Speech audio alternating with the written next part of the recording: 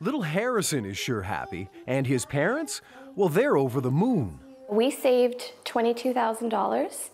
That's how much they would have had to spend on the commission if they had used an agent to sell their house. Instead, the Hatchers did the marketing, staging, and open houses themselves. We're a young family. We're just starting out. This is our second home that we're just moving into. And that's a lot of money for us.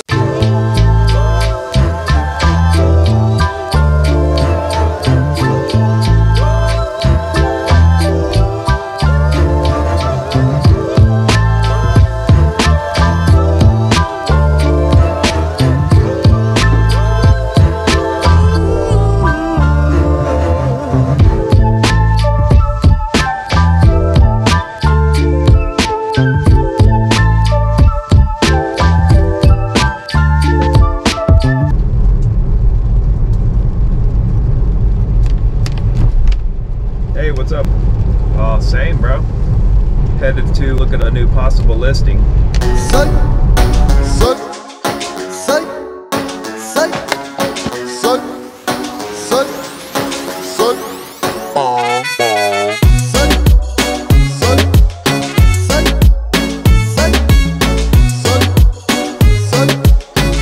Okay, so welcome to my next possible listing. If I get this listing, I've already agreed to a 5% commission rate, and it's a referral from another agent, so I'm gonna pay a 25% referral fee on the listing side, and I'm gonna split that 5% as I do every listing I've ever had, 50-50 with the buyer's agent.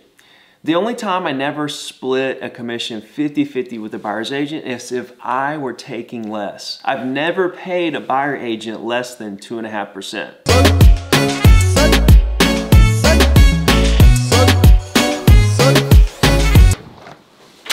Hey, Minnie, what are you doing?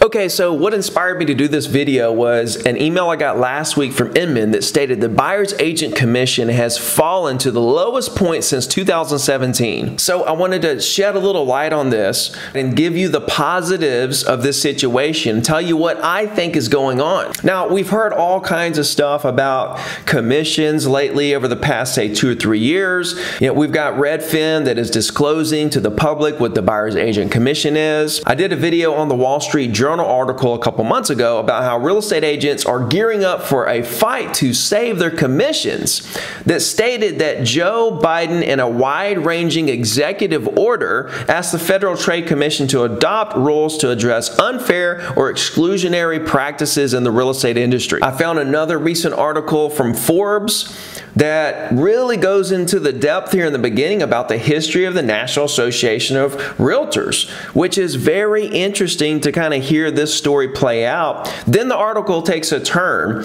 that real estate commissions are fixed and that 6% is just a number that real estate agents have kind of just gotten out of thin air and they just won't go any lower, and that's a form of price fixing. And he writes, yet price fixing in the form of commission standards, in spite of all the rules and regulations, is still happening today. Is that why most real estate agents and brokers still charge 6% commission? Better question, who selected that percentage and why? Was it the dishonest curbstoners?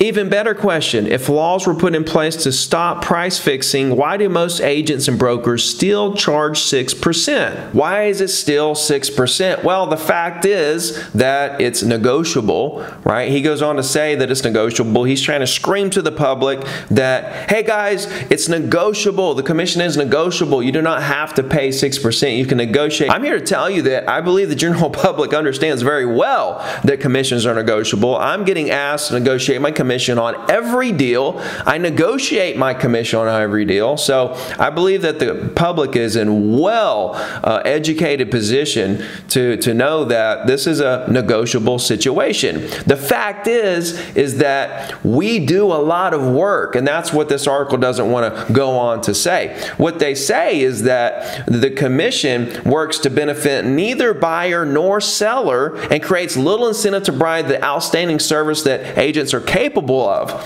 That is wrong, right? That is absolutely wrong. And if that were the case, then commissions will be much lower because sellers and buyers would not pay the commissions they're paying today. But why do they pay the commissions that they pay today? Well, it's because they know that we do a lot of work behind the scenes that they do not want to do. It is a very tedious job, believe it or not. Now, the people that are out there that sell tons of properties with very little effort, they worked their ass off to get in that position. They put systems in place. They have admin, they have systems for this, that, and the other, and they've leveraged their self. So that's true. But however, leveraging and hiring and having employees, so on and so forth, also costs a lot of money.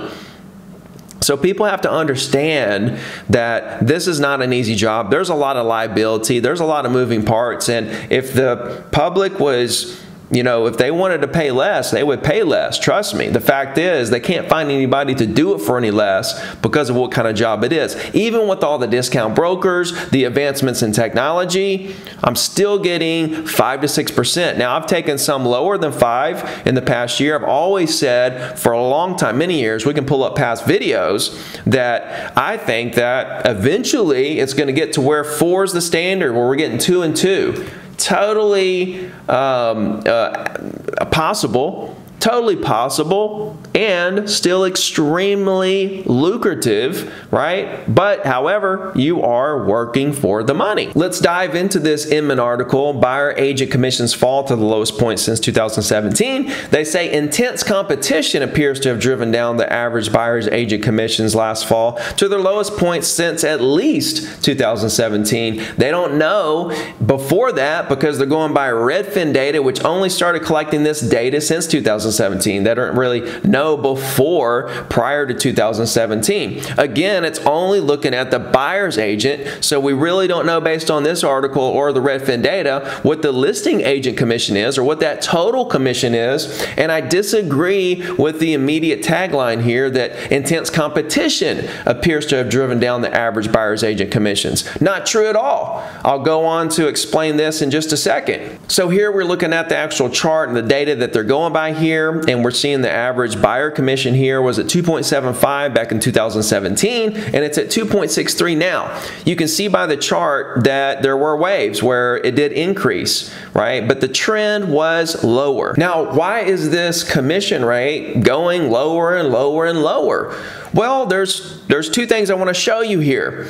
Number 1 is the average dollars per transaction for a buyer's agent. And this is Redfin data right here.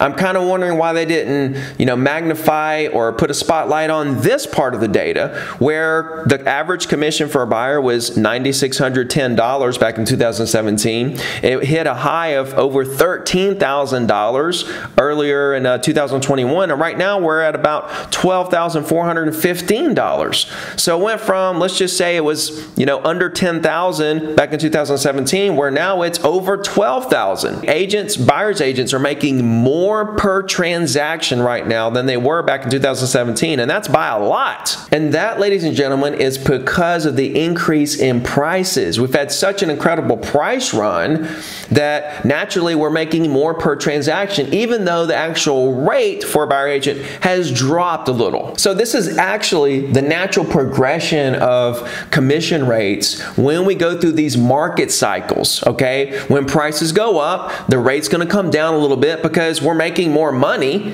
Okay, and the buyers and sellers, it ends up being more and more of a chunk because it's a percentage. Naturally, that's going to put downward pressure on the rates. But as prices increase, we're actually making more money. With real estate prices soaring, real estate commissions in real dollar terms have been rising right along with them. So I was in the market back in 2002 when I got in the business. I was there through the big boom of the 2003, 4, and 5. I was here through the crash. I got out of the business, came back in, built myself back up, right? And to the point that we are now in the cycle. So this is my second huge, jump in price part of the cycle that I've been through. And this is the same thing that happened back in the 2002 and 3 range. I found this chart here, which actually shows you the total commission for listing agent and buyer agent combined. Okay. And this goes all the way back to 1992. And if you look at this chart back in 1992, on average, we were getting 6% on average. Okay, now look at it in 2005. It had dropped from 6% to 5.02%.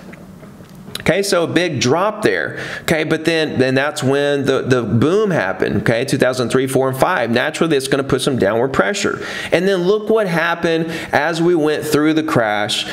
Commission rates went back up 5.3, 5.38, but then in 2012, I would say, is the first year that we saw that appreciation kind of coming back. Until that point, it was coming down, down, down. Naturally, as prices come down, commission rates are going to rise a little, okay? And then as prices started to come up, we see commissions over the next 6, 7 years kind of trend down, okay? But then in 2019 and 20, we see it kind of spike back up. We're going to see those ebbs and flows in the average commission rates. And this chart doesn't show you 2021 or 2022, but I can guarantee you if it did, it would show a decline, because in 2020, towards the end of the year, that's when things really took off. And in 2021, of course, things just went really crazy price-wise. And that's going to put downward pressure on commissions. And Inman even says it right here. Even though the buyer agent is technically getting a smaller share of the pie, their check is 6.9% bigger than it was a year ago. So they're making 6.9% more on average than they were just a year ago. And it says that could change if home prices start to level off. Of course it's going to change as prices start to level off. That's what happens. That's the market cycle. That's how this thing works. My question to Inman is why didn't you put a subject and title the article that says buyer agent commissions are up 6.9%? So I dug a little deeper here and found this article where it says real estate agents target record $100 billion as home sales boom, which I thought was really interesting. Now, this article was written mid last year, okay, so this wasn't the official number, but what I thought was really interesting in this article is it showed us a chart here of the total commissions paid out since 2002 when I started in the business. So it goes back 20 years, and it shows you the different billions of dollars in commissions that were paid out year over year. And last year we hit a high. In 2020, we hit a high, $90 billion. 2021 is estimated to hit $105 billion. Now, I couldn't find the article that actually gave me what we ended up with. If you can find that article, please send it to me. I'd love to read it. But I would say without a doubt, we hit $100 billion in commissions last year. So I'll tell you something else that I think is going on here. And this goes along with the fact that Redfin was collecting the buyer agent commission data. And it shows buyer agent commissions down a tad as far as the rate goes. Again, they're making more money. However, there is a thing going on in the market right now where more and more listing agents are taking more of the commission than the buyer agent. They're not splitting 50-50. They're taking more from the buyer's agent. And I never understood that philosophy. I never understood why a listing agent feels like they deserve more. If anything, the buyer agent deserves more. There's nothing I hate more than doing a deal with an agent, coming down to closing, looking at the HUD statement, and realizing they've made thousands of more dollars than me. It just didn't make any sense. We were working together on the deal. I brought the buyer. If I don't bring the buyer, there is no deal. Of course, if there was no listing, then there was no deal either. I get that. However, if you were to survey agents and say, which one's easier, which one is less work, everyone is going to say listing agents have the easier job of the two, okay? If you don't want to go out there and show property, run people around, help people get financing, deal with the inspectors, deal with all the different things that are involved on the buyer side, okay, when you add all that stuff up, it's tremendously more work than the listing agent and what they actually put into the deal. And I'm talking about everything from prospecting, marketing for the listing, going to a listing appointment. I get all that. But at the end of the day, how are you going to sit here and say that this is more valuable than what the buyer agent's bringing to the table?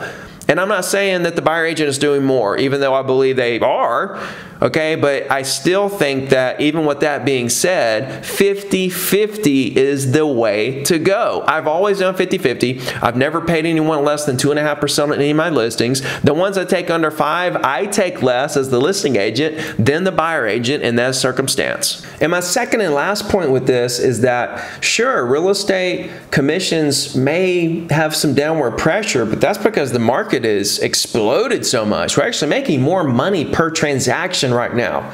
You need to be eating this up with everything you got. You need to be going all in with this. But at the end of the day, as things level out, we may get into the next cycle of the market. What's going to happen then?